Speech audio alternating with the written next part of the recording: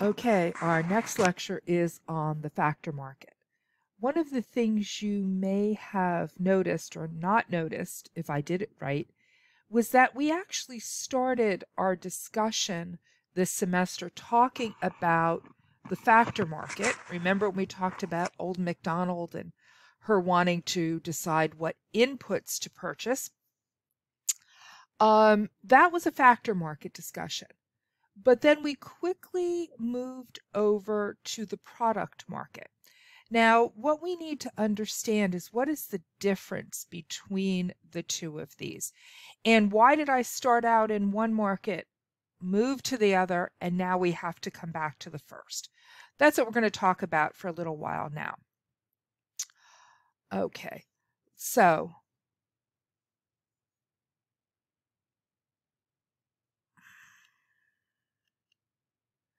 we're going to start with the product market. The product market, as you recall, is the market for final goods and services. So when we were looking at things before, trying to decide how much a producer makes of a good, that was the product market. Remember, producers have two roles in the economy, both as a producer and as a consumer. So as a producer, we're looking at the product market.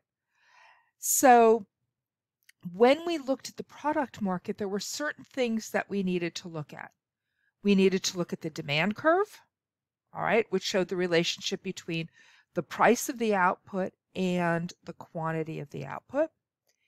We looked at marginal revenue, which, remember, when we define marginal revenue, it's the change in revenue divided by the change in output.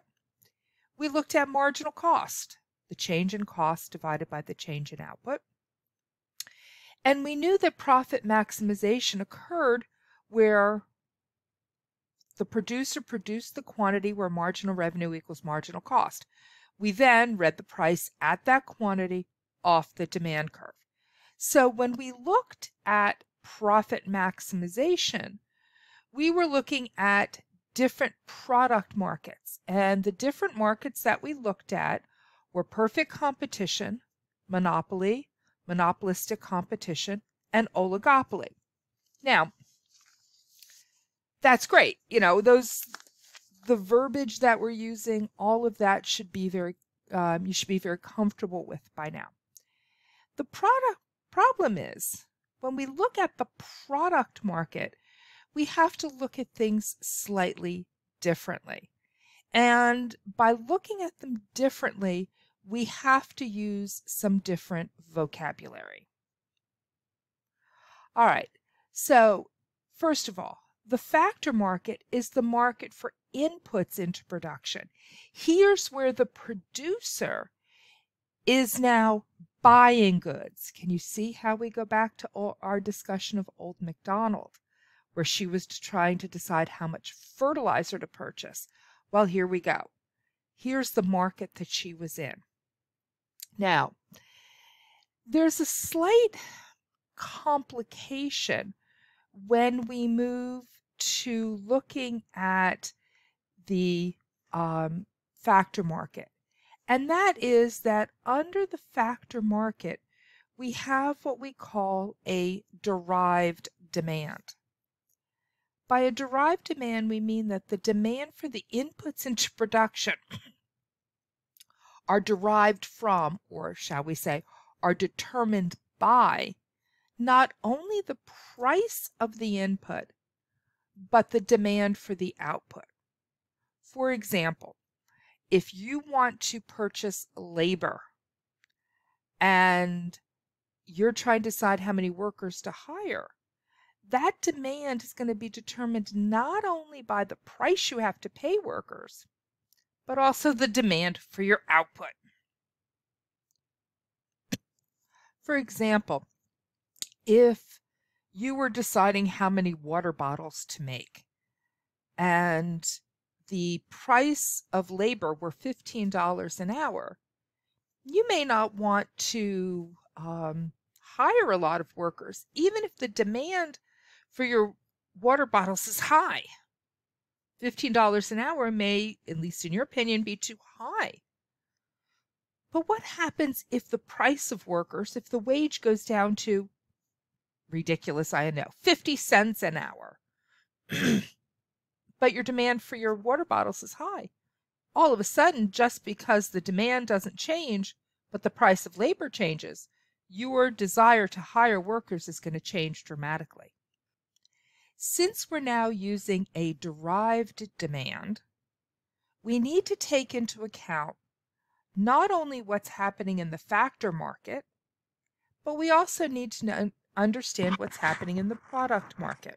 So remember, the demand curve that we used in the product market is determined by the price of the good and the quantity of the good. But now with a derived demand, we need to take into account more information. So we cannot use a demand curve in our analysis. We have to use something else. The something else we use is the value marginal product curve. The value marginal product is defined as the value of an additional output due to an additional input. Now, this is where we pull together both the factor market and the product market.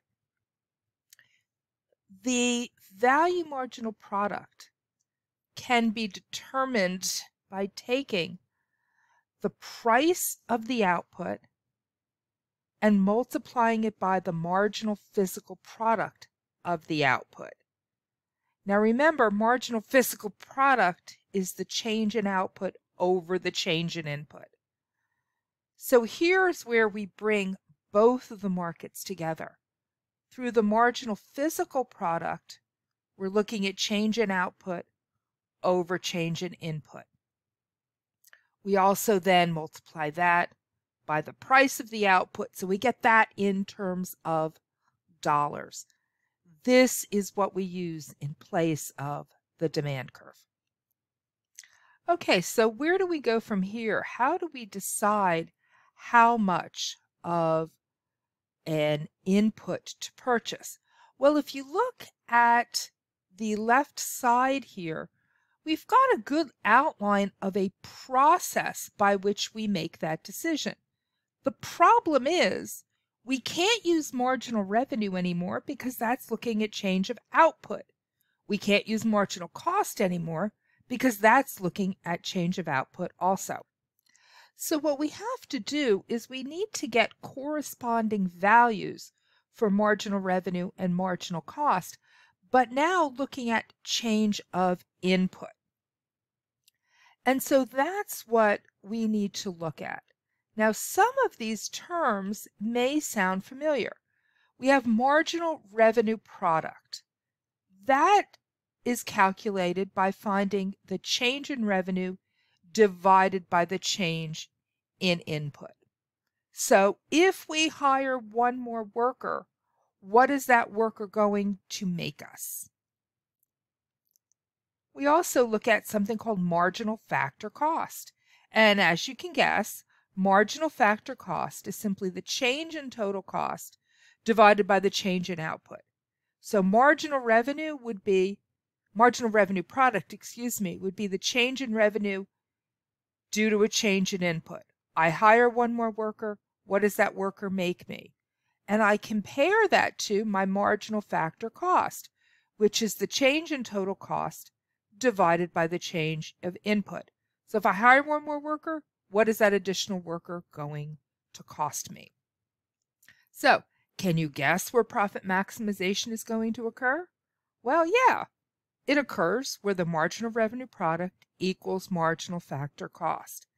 Now, the other little switch here is when we start drawing the graphs, we're going to look at not the demand curve, but the supply curve.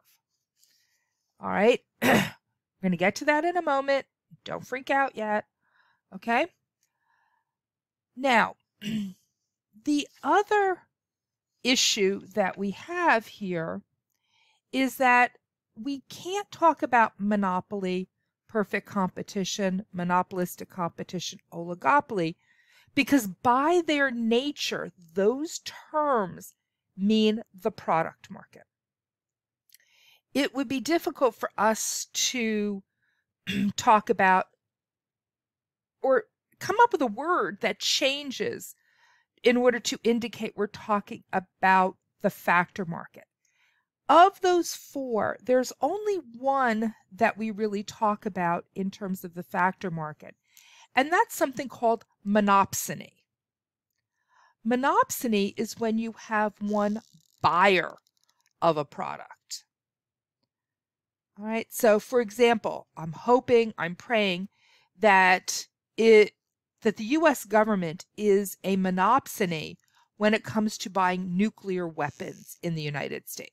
I'm hoping the US government is the only one buying those, because I really don't want to see what's going to happen if other people buy them. Okay?